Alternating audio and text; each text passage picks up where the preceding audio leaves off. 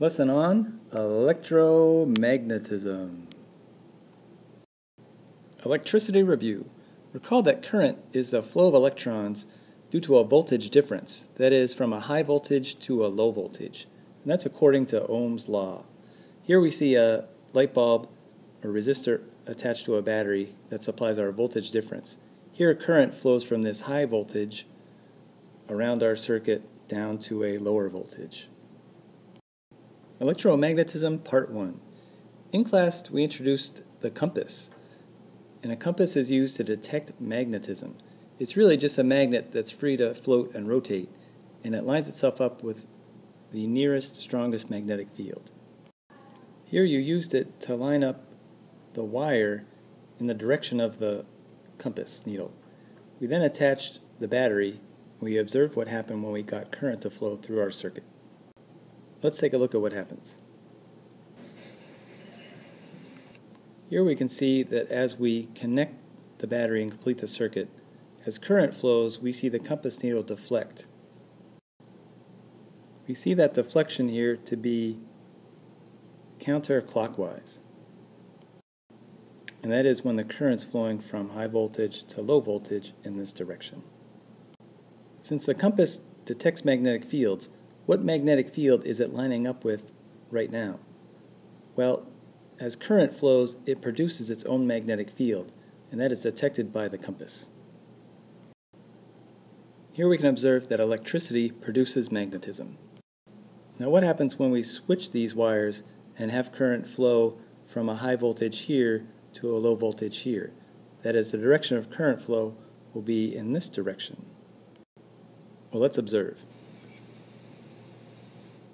Here we can see in slow motion that now as the current reverses direction, the compass now rotates clockwise.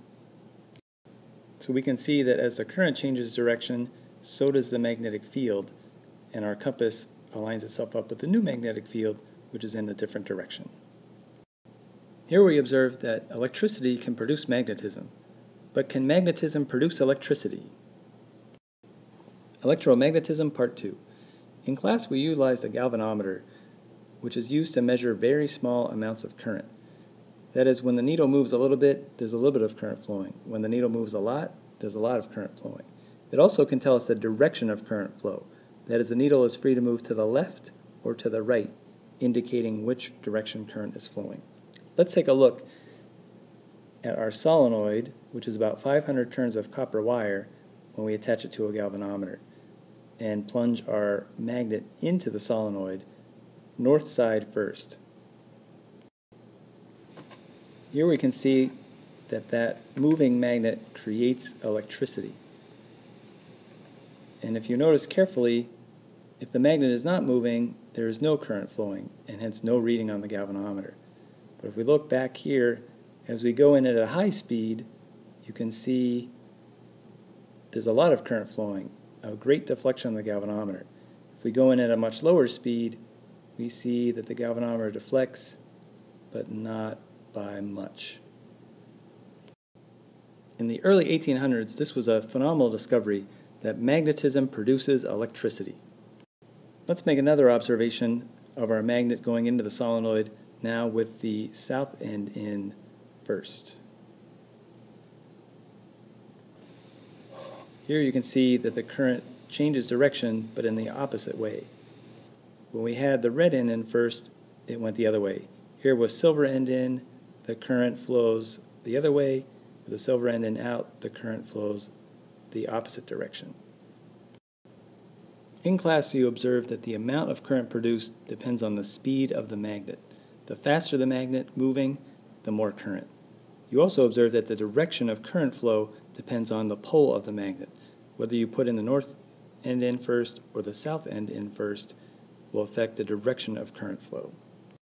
This phenomena is called electromagnetic induction and was discovered in 1831 by Michael Faraday in England and Joseph Henry in the United States. They both discovered that a voltage difference produced across a conductor is due to a varying magnetic field, or change in magnetic flux. Otherwise, when the current flowed in the solenoid, it was due to a voltage difference. That voltage difference was produced by the moving magnet.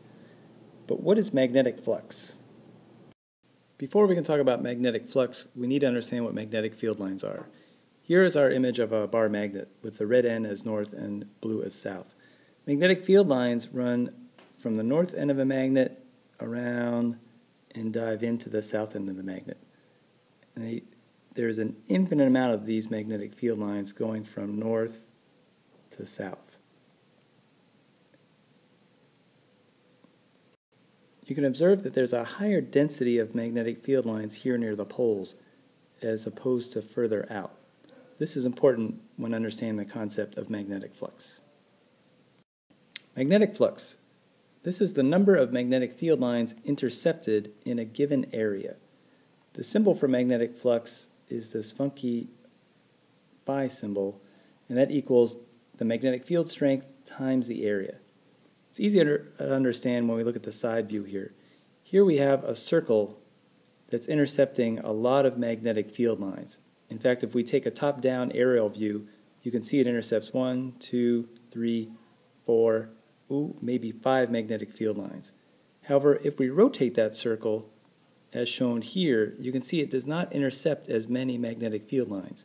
Here's the top-down aerial view. We can see that it only intercepts 2 magnetic field lines. That is, we would have a larger flux here with a bigger area as opposed to a smaller flux with a smaller area. But it is not simply magnetic flux that creates current. It is a changing magnetic flux. That is, I need my area intercepted. Here is a large area and many magnetic field lines going through that, and when I tilt it, I reduce the area and thus decrease the number of field lines through that area. Now I increase the area and then decrease the area. So I keep changing the magnetic flux. This changing magnetic flux over time will create or induce a voltage in the coil. That induced voltage will then cause current to flow. So why then does the galvanometer read a current flow due to the magnet going in and out of the coil? Well, let's take a look at this coil right here and this permanent bar magnet. Right now there's no magnetic flux inside the coil, but as we insert the magnet into the coil, you can see that the magnetic flux is going to increase. This coil will start intercepting more and more of these magnetic field lines. And also, once we remove the magnet, it'll start intercepting fewer and fewer magnetic field lines. However the magnetic flux changes, whether it increases or decreases, that will result in an induced voltage which will produce current. Just as we changed the area intercepted through this coil with these magnetic field lines did. Thank you for watching and see you in class.